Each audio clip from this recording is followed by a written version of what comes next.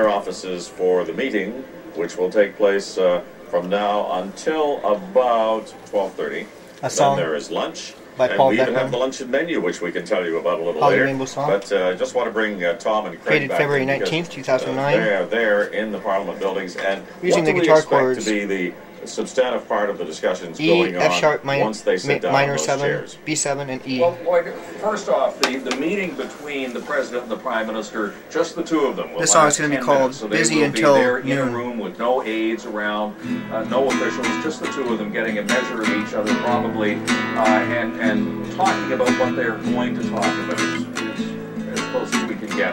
But I think there is a centerpiece to this. It's been telegraphed, and it is going to be moving towards some sort of a coordinated environmental policy for North America that deals with climate change, greenhouse gases, air pollution, oh, they're gonna be busy. Jim Prentice said it's really just the beginning of the process here, but in fact, they're gonna both be sides have said that this busy. is the process that they're working on means that Busy that's until probably noon. going to be Talking, one of the announceables, as they say, in the biz coming out of this.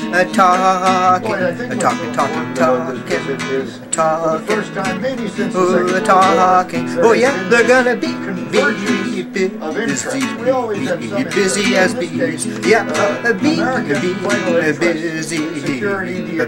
as bees.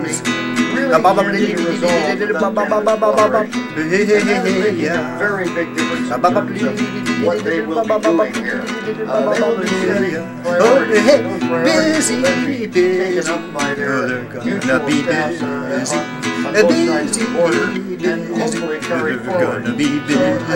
Talking strategy, When this meeting is over. oh countries, talking about strategy, logistics, lots of countries. Oh yeah, busy, they're gonna be busy as bees.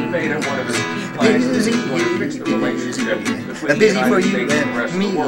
This is where that journey starts, right here in Ottawa. And so all eyes of the world are taking a look at this. We're concerned, of course, about the specific policies that are going to come out of this and how it's going to affect our relationship with the United States. The rest of the world is watching this intently, as are people in the United States, to see how Obama does on that road to recovery of relationships. I think what he's signaling